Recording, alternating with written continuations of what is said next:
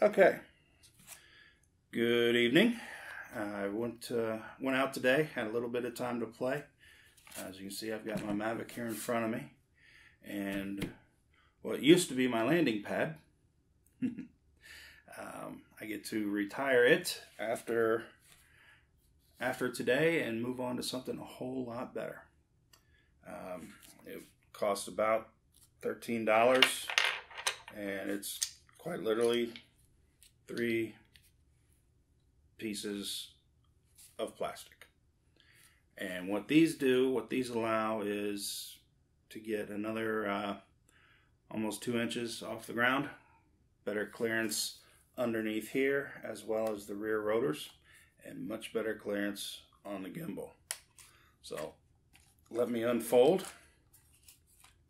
and show you exactly how quickly these come together. Give a shout out to the guys at Drone Valley. They're the ones who turned me on to these, and they have been, so far, the amount of time I've been able to use them, phenomenal. So there we have the drone on feet. As you can see, I've got these on rung. They are left and right specific. I thought I laid them out right, but you know what? Doesn't matter, because it's very quickly changed. So there we have it. You see a huge clearance here of almost 3 inches between the mat and the gimbal.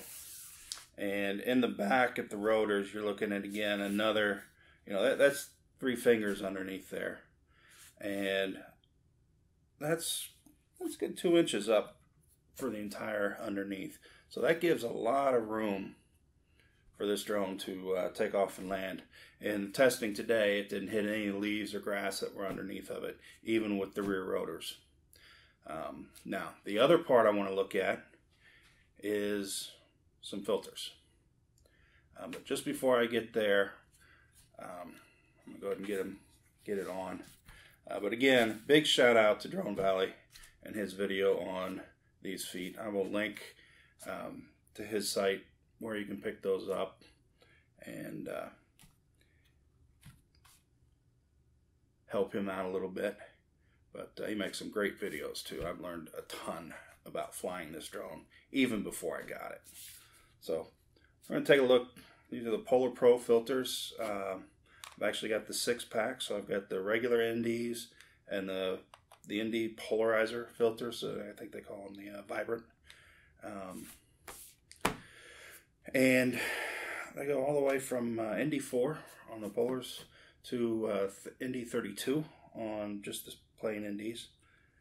But today, cloudy day, I wanted to go out, see if I could hit my mark. So I pulled out the ND8, which I actually happened to open, and I use the gimbal assist here to help get that on.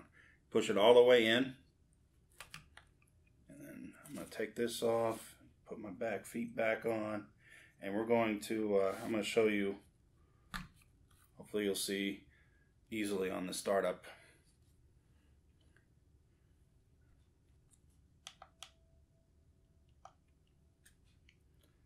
So I see it kick off, and these filters you leave on. Today I was able to use the ND8, and I got to shooting at 30 frames a second today. I usually shoot at 24, but I had other things I wanted to try. So 30 frames a second. I was at ISO 100 on a cloudy day, and the shutter speed was 1/60th. And I had no skies blown out, no whites oversaturated or overexposed. It was beautiful. So there we can see we went through the entire startup. And other than being in the basement and not having GPS or the remote, it's working well. So I'm going to go ahead and power it down. And my only thing is, it is on there really, really good. So it's not going to fall off. I've tried all 6 of mine, and there won't be any issues of them falling off. They are, however, quite snug. So it takes a deft hand, wish my fingers were a little skinnier, to get them off. So you do want to be careful with your gimbal. I mean, that's the lifeblood of this drone. So those were the Polar Pros, and like I said, I was able to shoot and hit my mark on it quite easily. Even with the ND8, I tested it, but I didn't shoot it. I didn't have anything blown out, even when I put 30 degrees up on the gimbal and pointed it at the sky. No zebra lines. And I was at 1/50th of a second.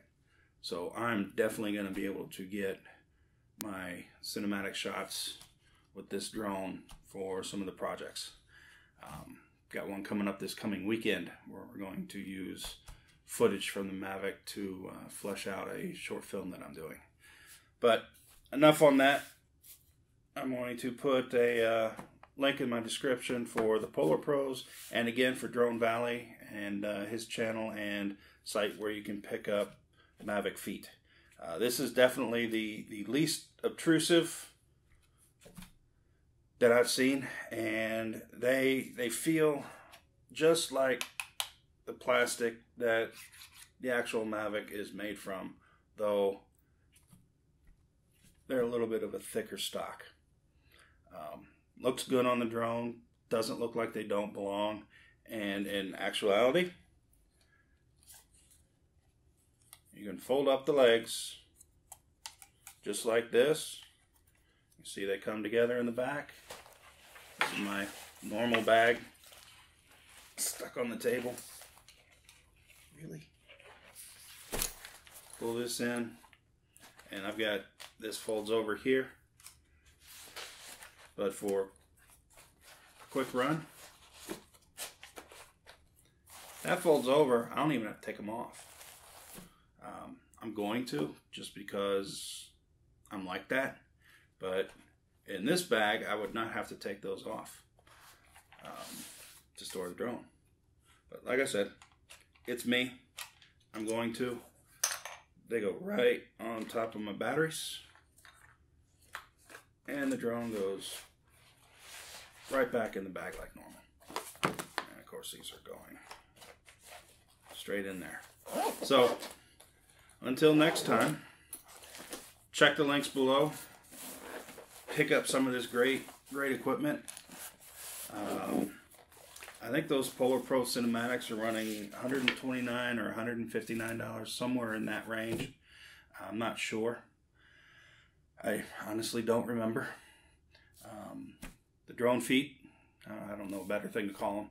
They were running about $13, $14, but worth every penny. I would definitely recommend those 100% to anybody with a Mavic. Just get her up off the ground.